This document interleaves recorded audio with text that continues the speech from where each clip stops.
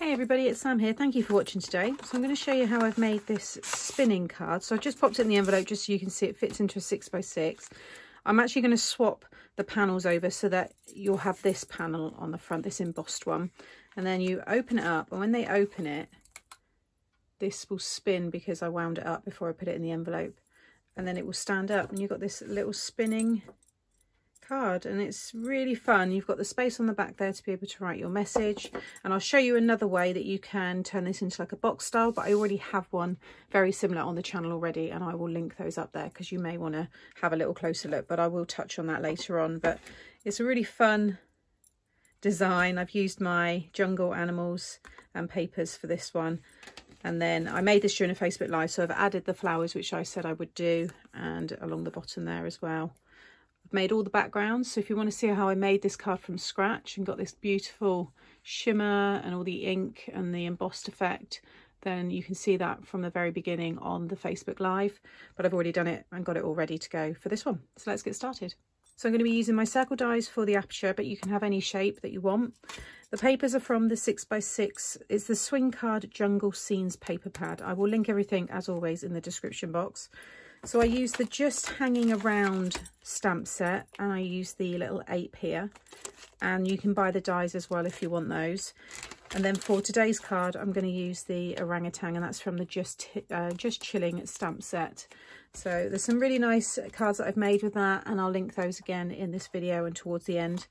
These are the leaves and the flowers. I've put them both together on my magnetic sheet here, and that's what I've used to decorate the sides there of the card. And then this is the Leafy background embossing folder, so you can see these here.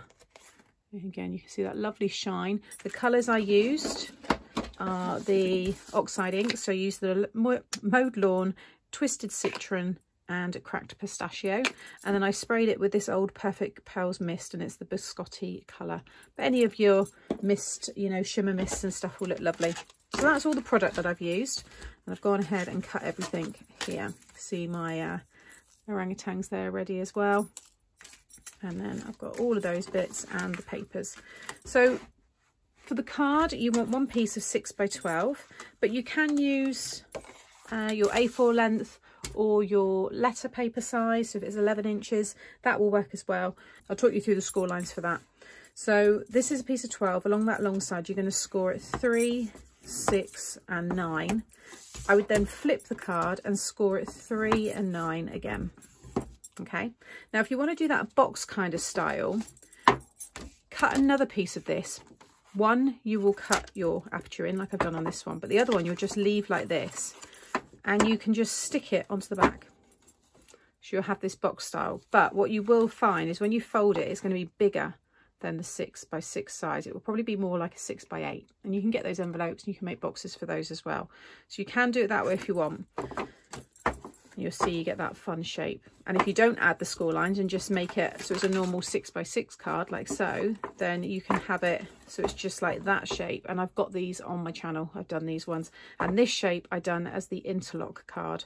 So all of those, just type in the names if I haven't linked them in this video and you'll find those versions. But that's how you can add that extra bit on and change the way it looks slightly.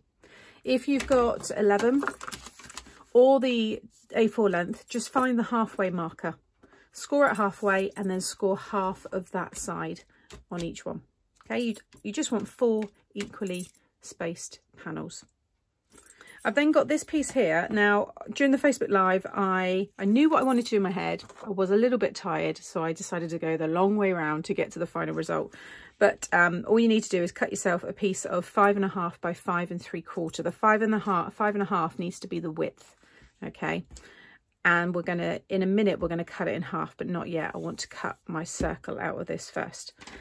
I've then got 4 pieces, 2 in this pattern here, and then 2 in the mirrored, and then 1 I've already stamped that on, which is where I'll write my message there for the other side. These are 2 3/4 by 5 3/4. Okay, so you want to decide where you want to cut your aperture. Again, whatever size you want. I'm going for, well, actually I end up using 3 sizes. So you have one size for your spinner. So I dropped down to this one here. So these are for this aperture, the large bit here. this circle was using the smaller one, so we'll talk about that later. So first of all, I want to cut into my pattern paper. So you just want to position it so you've got an equal amount either side. So the white border on the sides is going to be slightly bigger to the white on the top here. But just make sure it's even. And they're going to sit this on here, and I'm going to bring it down. So it's about 1 inch from the white, from the very top of my card. It's about 1 inch down. I just want to make sure it's in the middle there. I'm going to use my tape, and I'm just going to take a little bit of the stickiness off because I want to keep this solid piece. I'm going to, like I said, cut that again on that one. But this is only if you want to have the same background, because if you look here, if I lay that down, this is from this same piece of cardstock. So it just kind of keeps that whole scene. But you might be stamping or doing something completely different. So I'm happy with where that's positioned. Let's just remove some of that stickiness. Tack that in place. I'm just going to run that through my machine and just carefully remove that. So that will go on the spinning piece in the middle. So now we've got this one here. So we can now cut this one in half. So just grab my trimmer. So you're going to cut this so it's 2 3/4. So that'll be right through the middle. Make sure everything's nice and straight. Then we can stick these ones now on each side, and then we'll just cut the aperture away because we'll be adding our frame to that. If you're not bothered about having the spinny circle piece with the same pattern on here, then you can just stick the 2 pieces of 2 3/4 by 5 3/4. So just like this, just stick it down, then die cut it. But it's just because I want to create this different look. And if you check out my spinner playlist, you'll see all of the other ways that you can make this, because I've done them with Christmas themes, with a snowflake spinning. I've got little toppers spinning. I've got some flying pigs, I think, on one of them. So I've got quite a few different spinning cards on the channel. I've got a happy birthday one. There's quite a few now.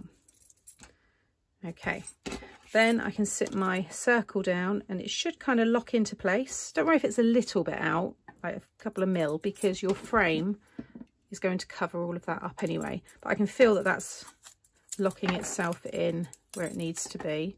And then I can just lay my tape down and then just run that through my machine. And because it's a 6-inch size, it will fit through a standard cutting machine. That's cut nicely, and then we'll pop the frame on towards the end, but you'll see that will cover up all of that, like so.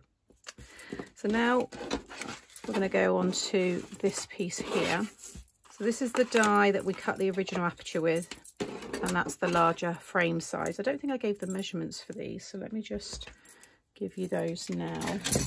So for the smaller one there, it was 3 3/4 diameter, and then the frame size is 4 1/4. But now I'm using this smaller one, which is 3 3/8-ish, 3 1/4. You want it to be able to spin within this circle. If it was the same size and it slightly shifted, maybe when you stuck it down, then it would catch. You just wouldn't get that nice spin. So I'm now going to drop this down. So with this one, I'm just going to sit it in the middle of this and just die cut that, and then I'm going to die cut that same circle in this one here. Okay, and I also am going to cut this piece, which was from this main card. I'm just going to cut that so it's the same size, just to reinforce, so that these are paper. When they're stuck together, I mean, it would probably be okay, but look, you can see it's still quite flimsy, whereas if I stick a piece of 300 GSM in the middle, it's just going to strengthen it. So I'm just going to use that piece there. So I'm just going to stick one of these onto this circle, like I said, just to reinforce it. If you're already using a thick card, then you won't need to do this. It doesn't really matter which way it is at this point. I'm just going to let that dry. So now I'm going to stick these two down here, and I'm going to get those stuck onto the back as well. So that's everything stuck down. You can see how that looks now, and that's the back. So when you fold it, that's going to be on the front. when they take it out of the envelope, and then opens that way. So you want to make sure, if I flip it over, you'll have the plain one on the left and then the pattern one on the right. Okay, so I'm going to go back to these pieces now.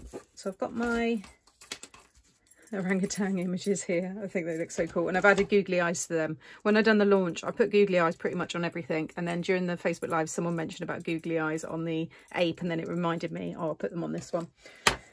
So what I've used for the string, the twine, is this here. Now I picked up 6 of these for about 99p, 1.99 from the range a while ago now, probably good over, you know, over a year, maybe 2 years. But someone did mention during the live that they still had them in there, and I think they bought them the other day. Now this is the silver one. You can see when it catches the light, but there was, like I said, a pack of 6 of all different colours.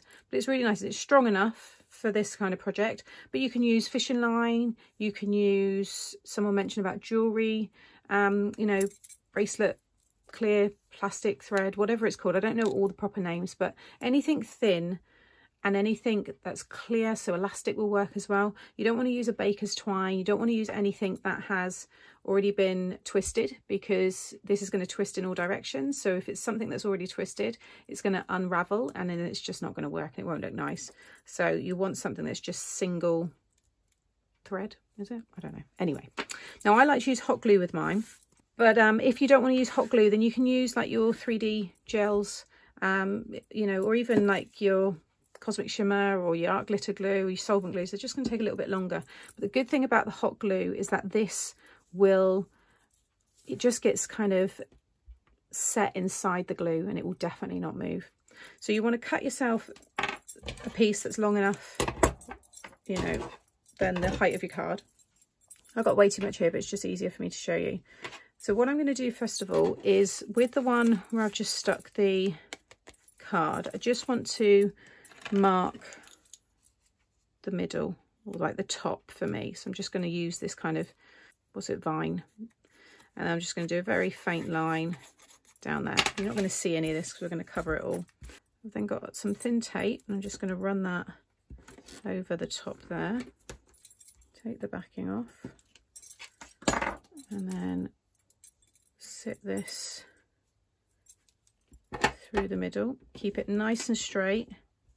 So if you maybe stick the top down, and then keep it nice and taut, and just stick the bottom down onto it, and then just sandwich it in between.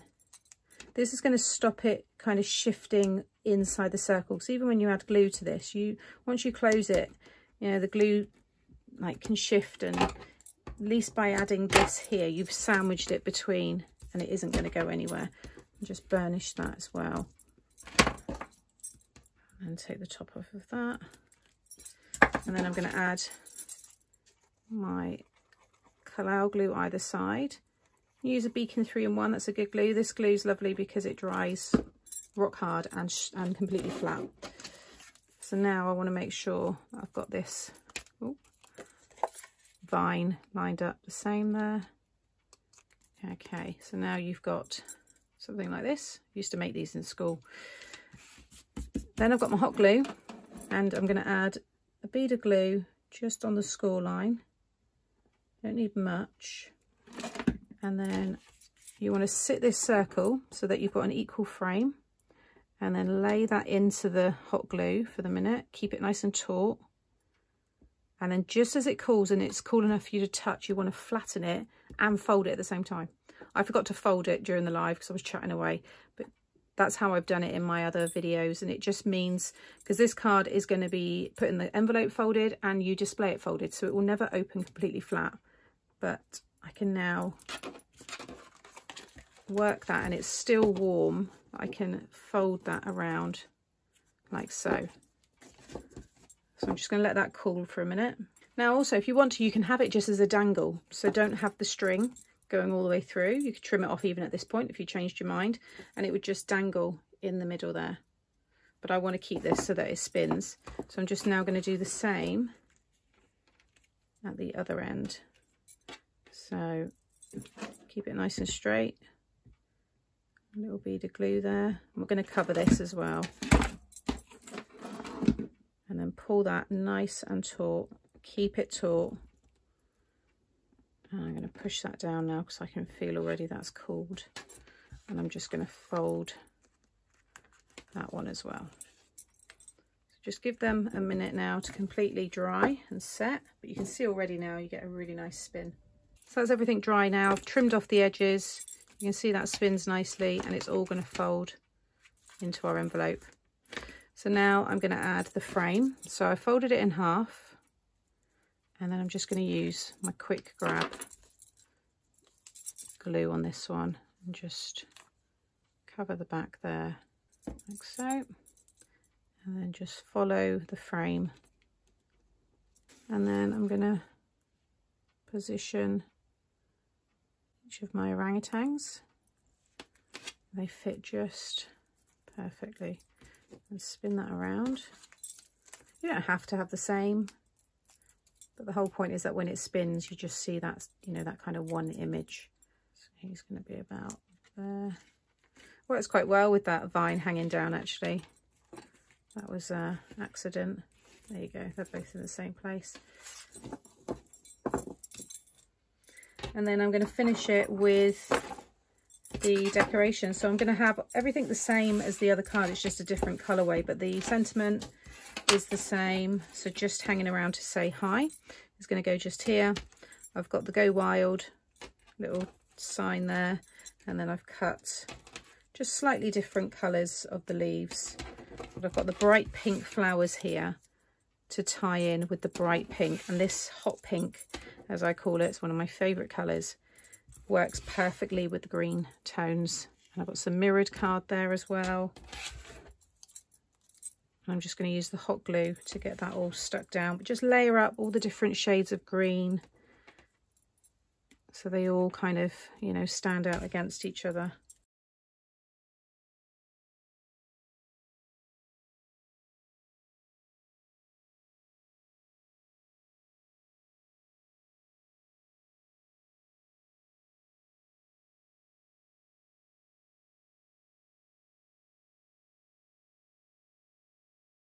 So there's the finished card.